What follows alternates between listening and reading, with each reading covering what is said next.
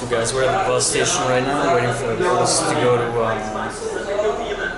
Cuiaba, which is going to take like 20 hours, which is a long bus ride, but it's a long distance too. I just want to say thanks to this guy right here for letting me stay at his place. He was very nice, and his mom too. She was very nice to me too.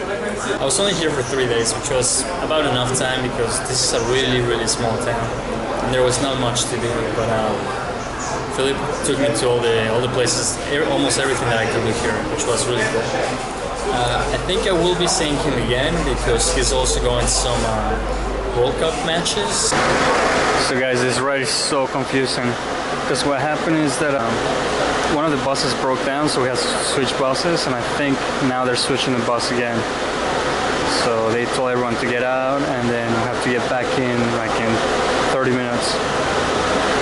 This is gonna really put me behind because we're already like 2 hours late. You know, like my couchsurfer host was expecting me there at some hours, so now it's gonna be even later. Jesus, these bus stops everywhere. We stopped again. It stops like in every city. That's why it takes forever to get there.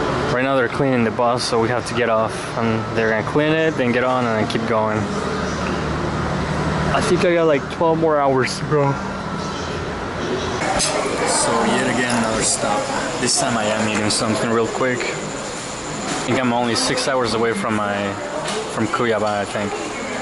I don't know, man, there's so many stops. The bus ride was really long, it's 25 hours. That was a long trip. This is Cuiaba. I was reading that it has like about 500,000 population here, so it's definitely a bigger city than where I've been.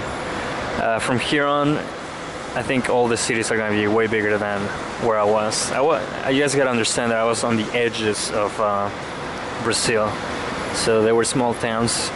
From now on, just bigger towns. Right now, I'm gonna walk to the downtown because my couchsurfer, that's where he lives.